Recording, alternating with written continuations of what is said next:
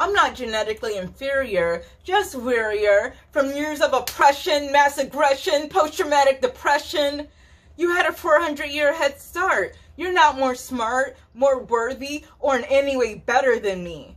If your DNA makes you so superior, then why are you so reluctant to even the playing field? Remove the handicaps. Stop imposing penalties on me just because I'm black. If you're everything you say you are, shouldn't you be able to win without rigging the game? Just saying. But why does there have to be a race to win? It's okay. If you're so afraid you're gonna lose, we don't have to compete. We're all on Team Human. I'm not an enemy to defeat. So I invite you to wash your white sheets and retreat from this mission of upholding a racist system. We can live different but equal. Write a happy ending to the Civil War sequel. You can have more of this and I can have more of that. You can still have plenty without having to deprive me. You have nothing to lose by letting me live peacefully.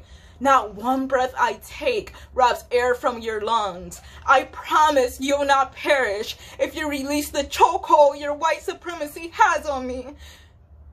So loosen your grip on your privilege. Let go. And let me breathe.